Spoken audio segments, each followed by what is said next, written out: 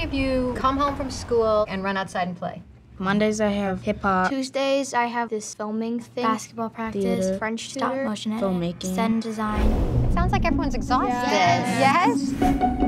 Childhood today is full of stuff that kids have to accomplish. I don't have time to sit, I don't have time to think. I want to go above and beyond. They're pushing us to be the best we can. For the first time, we have created a world in which we are negating childhood. How have we come to this point? I walked to school at age 5. When you got to the corner, the crossing guard was a 10-year-old.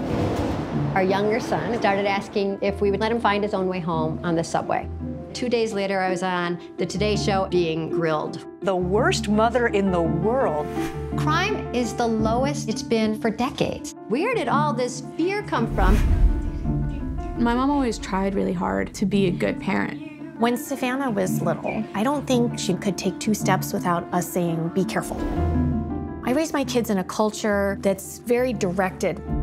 We just kept pushing, pushing, pushing. I was crying every night because if something was wrong, then something was wrong with me. All right, is she ready? When you mortgage your kid's childhood, it's a debt that can never be repaid. Play is practice in the whole range of skills that they need to become effective adults. Let's do it again. That was so fun. One of the things that's stopping parents from sending kids outside is the fear of getting arrested. Pass this law and reassure parents that we will not criminalize them for knowing when their kids are ready for some independence.